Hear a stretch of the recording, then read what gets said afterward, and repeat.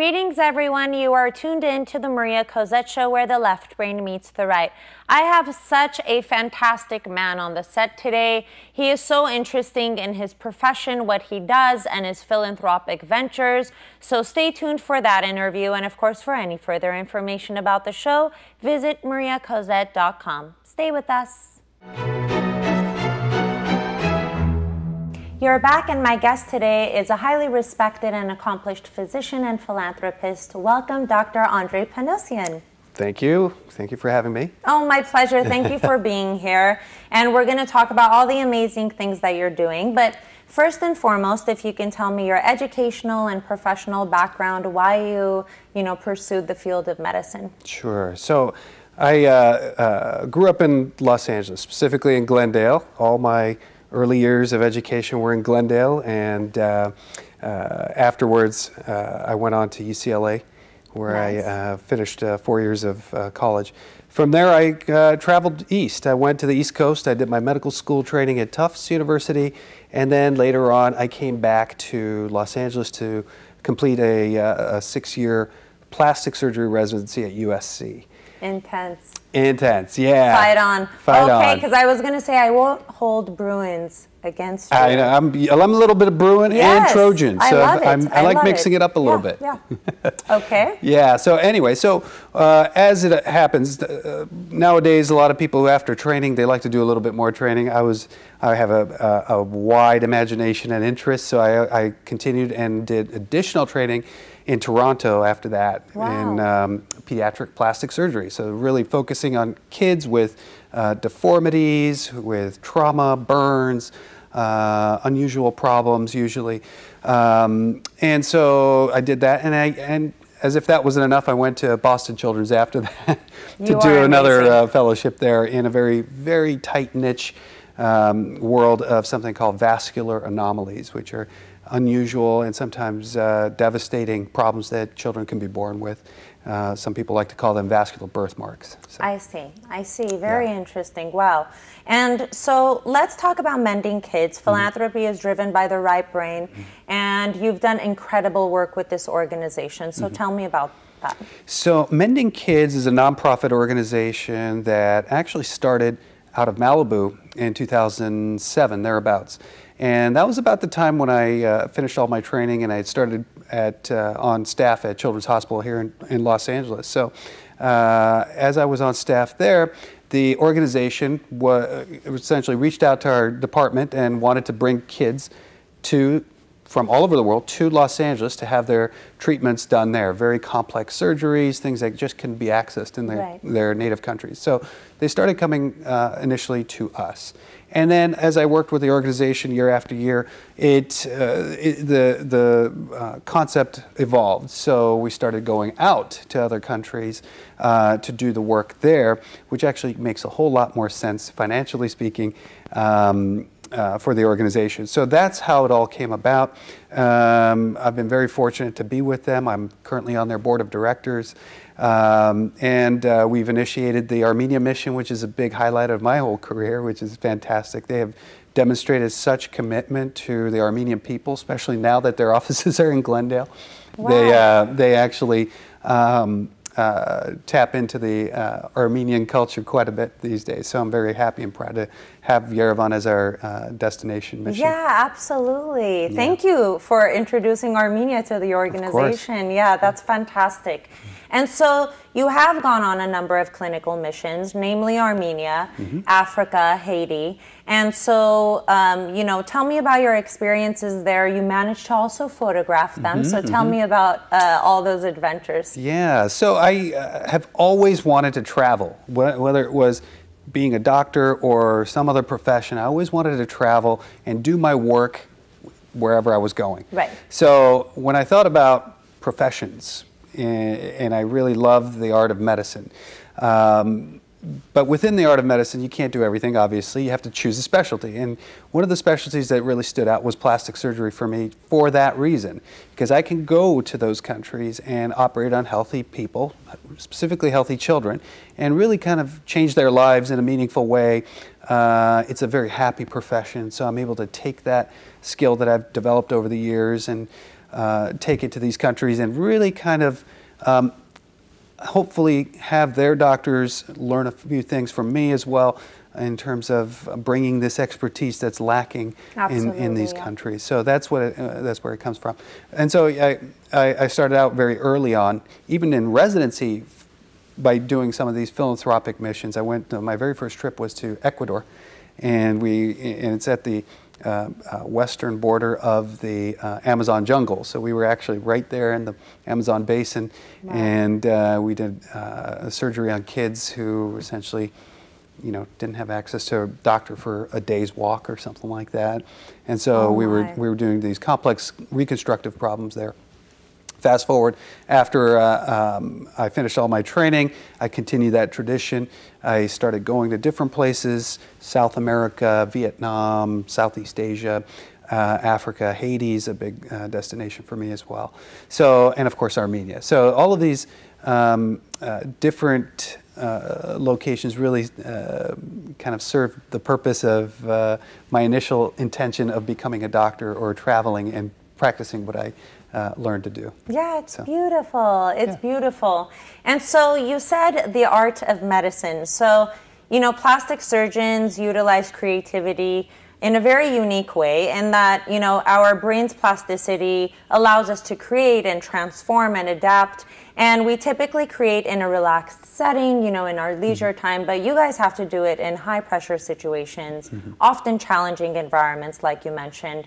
And so, how do you see creativity playing a role in medicine, especially plastic surgery? Well, I think plastic surgery is the ultimate in creativity in medicine. I know, it's so artful. It really is. I think the highlight, the actual types of surgeries that we do in plastic surgery highlights the fact that any one of those surgeries can be done in a number of ways. It's not that you have strictly one way of doing something. You can do something in a variety of ways. It's almost as though you have a tool bag, and you reach into that tool bag and you grab an instrument and then you use that instrument. It might be that instrument that one time for that one person, or it might be a different instrument for the same person another time. So it just really changes a little bit from person to person. But the idea is that creativity is infused throughout plastic surgery. You can't just kind of read a book and start doing it. You have to have a sense of artistic sense about you. You have to have a sense of the human anatomy and proportions and what is aesthetically appealing to the human eye, and essentially incorporate all of that into the actual technical skill of using a scalpel, using a needle, a stitch, and so forth. So that's where that creativity comes from. Yeah, it definitely demands vision, that's for sure. And so you have a number of innovative techniques and approaches. Tell me about that. So there's different things that I do in my profession as a plastic surgeon. So every plastic surgeon will kind of gravitate towards one subspecialty or another, or a niche, if you will. For me, I have lots of interests, so that's focusing on one thing is almost always hard for me. But one of the things that I really kind of took to, and it really satisfied the creativity and technical complexity that I always wanted to have in my career, was facial paralysis reconstruction. So people who have had things like Bell's palsy, a variety of conditions that can result in facial paralysis either on one side or both sides. Kids born with something called Mobius syndrome, which essentially they have a complete lack of expression on their faces, and these are the sort of things that I will deal with. And one of the techniques that I have developed and sort of refined over the last decade or so involves using a muscle inside the scalp here and redirecting that muscle for the purposes of smiling. So in other words, when we reorient that muscle and connect it to the mouth, when the child or the person bites, they trigger the mouth to go up and they can essentially have a smile. Wow. Yeah, it's life-changing. Yeah. That is fantastic when a person is actually starting to smile and there was absolutely no hope How before. rewarding for you. Yeah, it's really fantastic. Yeah, it really, really is. What a gratifying profession. And so, you know, so you have this artistic vision and you're good with your hands, of course, because you're a surgeon. Your wife told me, your lovely wife, Jill, shout out to Jill, she told me that you managed to single-handedly refurbish a classic Porsche. So how did that come about? Well, you know, it's funny because anyone I've told this story to thinks that I'm a car guy, which is absolutely not true. I don't like cars in general. Really? Okay. I like my car, but Right. I don't like car. If you ask me anything about a Ferrari or Lamborghini or whatever other car, I have no idea. But if you ask me about the Porsche 911, You're like, I know it I'll tell you inside from out. inside out Yeah. everything there is to know, including history and why something is in one place or another. Right. And so.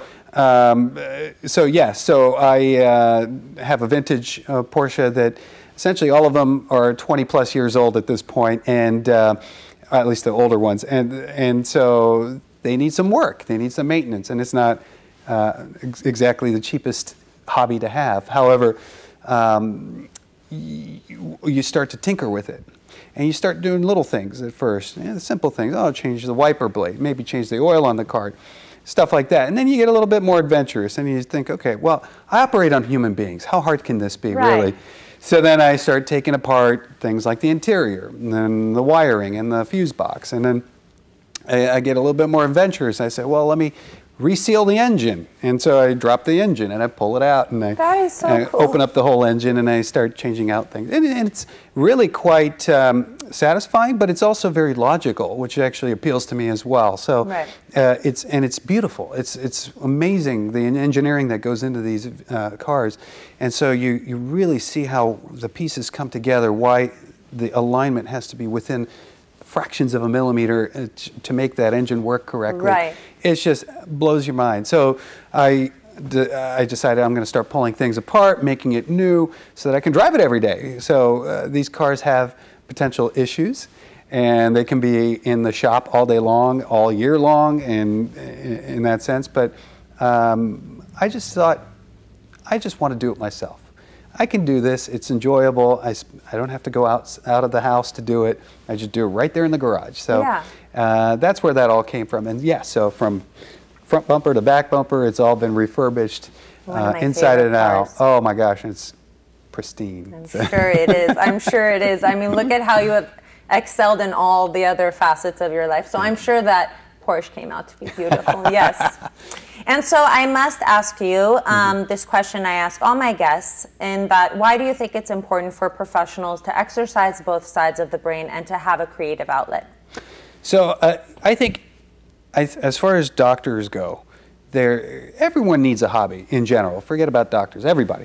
Everyone needs a hobby, an outlet that is not work, in my mind. Some people make work their hobby. And that's fine. However, for me, I like to step away, put the white coat down for a little bit and really kind of get dirty and really explore things. I have a lot of interests, a lot of hobbies, and it's an emotional outlet. It's a creative outlet. Working on the car is one way I do that. And the other thing is photography. I really enjoy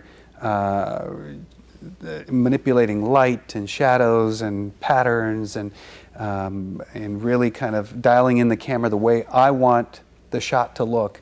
And it's fascinating. I can make the same picture look completely different in the same light from one extreme to another, just by knowing the facets of how to change the various parameters of a camera.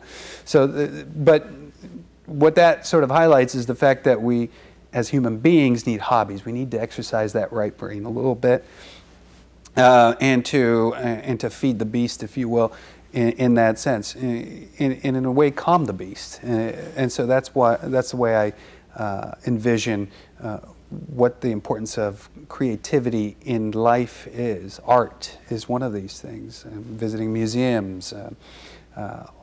Even enjoying your children. Right. And these are the creative outlets that I see in my life, and I would never do without them. Yeah, beautifully said. You need a brain break. I asked some physicians, I know I say physicians because I've worked in healthcare in the past, and you're a physician. And some physicians I ask you know, what is your creative outlet? They're like, I don't have any time for it. I'm like, how? But how? You need a brain break. And then some are just absolutely fascinating and their patients have no idea. But like you, they have all these different things going on. So yeah, it was such a pleasure talking to you. I really appreciate you coming on the show. Thank you very much. It's an honor to be here. It's fantastic. Thank you for having me. Of course, my pleasure. And so stay tuned for more of the Maria Cozette Show.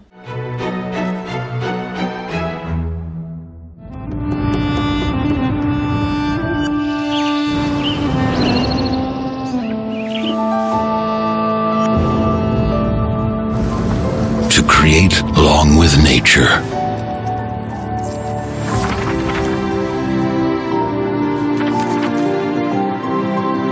To masterfully blend subtle flavors.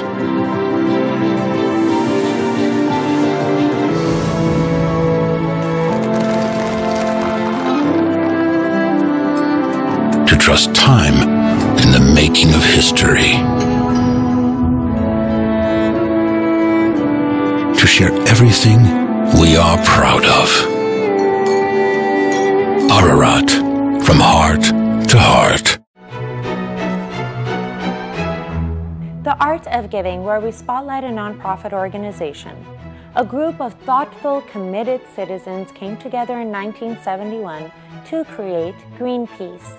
A handful of determined activists leased a small fishing vessel and set sail from Vancouver for Alaska with a mission to protest U.S. nuclear testing with a brave act of defiance. Greenpeace is a global independent campaigning organization that uses peaceful protest and creative communication to expose global environmental problems and promote solutions that are essential to a green and peaceful future. They have been campaigning for a green and peaceful future for 40 years now. They defend the natural world and promote peace by investigating, exposing, and confronting environmental abuse, championing environmentally responsible solutions, and advocating for the rights and well-being of all people. Their current initiatives include saving the Arctic, protecting forests, fighting global warming, protecting our oceans, living toxic-free, promoting sustainable food, and defending democracy. Get involved in saving the world. Visit greenpeace.org.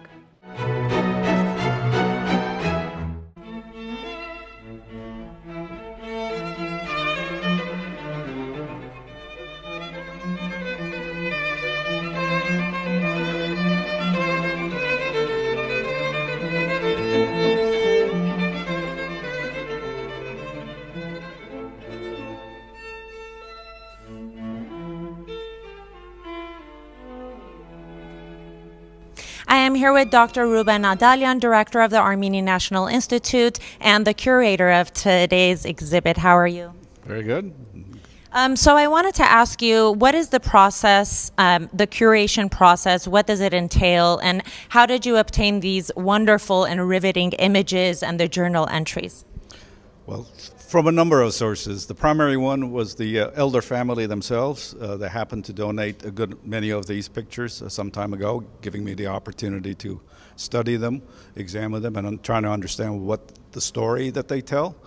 And further discussion with the family as I tried to connect the pieces together, as well as discovering that John Elder, who's the primary photographer who made these pictures, also wrote a memoir. And so I compared the memoir with the photographs and sequenced it in a way that he experienced the 1.5 years that he lived in Armenia between January 1918 and August 1919, the most critical years of the First Republic of Armenia. He was there at the birth of the First Republic of Armenia. So he witnessed the Armenian nation, the rebirth of the Armenian nation, and that's what he documented. At the same time, because he was a YMCA worker, he was a trained relief specialist, and he threw all of his energy in helping the Armenian refugees, the Armenian orphans. He ran hospitals. He did just unbelievable amount of work. By the time he was done, the Armenian government had credited him and his colleague, James O'Errell, with probably having saved the life of close to 100,000 Armenians.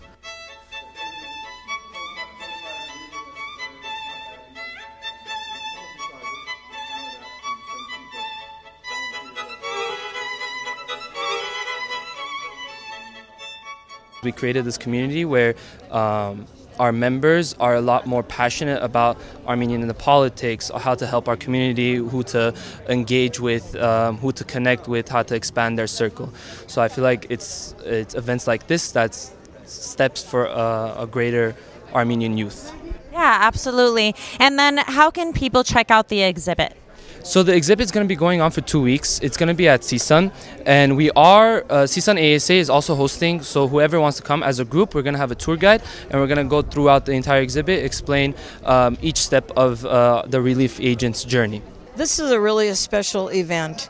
To have the YMCA volunteers in 1918 be so impactful with the Republic of Armenia back during the war, to learn about that, to learn about the volunteerism, and then to have this display of all the history that was given to Ruben for him to put this together.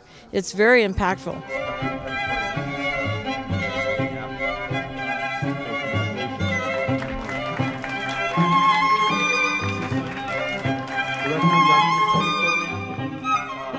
I'm truly overjoyed to see this wonderful crowd here today to come and pay homage to John Elder and James Errol, volunteer American YMCA relief workers who were in Armenia at one of the most bleak moments in Armenian modern history, but they were also there during a period where we had, and they witnessed the battles of Sardarabad and Bash Abaran and Gara Kilise, and they were there when we won battles in Syunik and in Artsakh. They were Americans on the ground helping vulnerable refugees. They were helping genocide survivors, a lot of orphans, come back to life, basically. So, I mean, they truly were lifesavers. It's just a great story, right? I mean, I love to bring historical exhibits into the gallery, right? It's an art gallery, but we like to occasionally throw in, bring in nice stories such as this, and we're excited about it, and we know that if people come up and they'll see the gallery and then they'll come back. That's what we like. It's a pleasure to see you. How are you today? I'm fine, thank you. Likewise, it's a pleasure to see you too. Thank you. So most recently, there was a $2.1 million donation, anonymous donation, I should say, made to the Armenian Studies program. What can students expect from the program? What is it comprised of? First of all, we are going to start implementing certain programs thanks to this very generous, significant donation.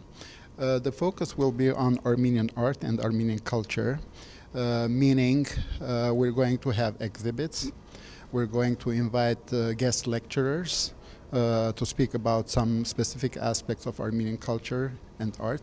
Also, we will be able to invite visiting professors, like on a semester basis, to come and teach a particular aspect of Armenian culture. We also have associations, relations with the library, Aviat Library. We have started collecting material, documents from the pre-genocide period, and we're going also to focus on documentation relating to Armenian immigrant experience in Los Angeles.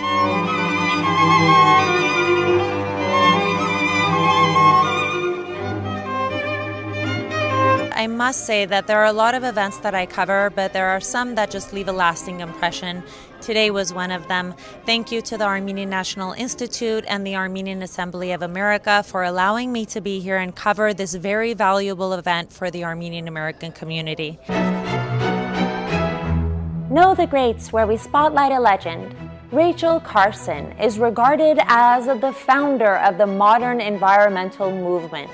She studied biology at Johns Hopkins University, and after working for the U.S. Fish and Wildlife Service, Carson published Under the Sea Wind, along with many other books. This first release was a gripping account of the interactions of the seabird, a fish, and an eel, who shared life in the ocean. She was a student of nature and born ecologist long before that science was defined. Her most famous work, however, was 1962's controversial Silent Spring, in which she described the devastating effects that pesticides were having on the environment. Carson asks hard questions about whether and why humans had the right to control nature, to decide who lives and who dies. She became a social revolutionary, and Silent Spring became the handbook for the future of all life on Earth. Perhaps the finest nature writer of the 20th century, Carson is remembered more today as the woman who challenged the notion that humans could obtain mastery over nature by chemicals, bombs, and space travel. The world needs more Rachel Carsons. Well, that's a wrap for the Maria Cozette Show. What a fantastic episode. I had such a great time chatting with Dr. Andre Panossian. Please check out all the amazing work he's doing with Mending Kids, such a worthy organization. And of course, for any further information about our show, like us on Facebook, follow us on Instagram. Until next time, everyone, you stay creative. I'm out.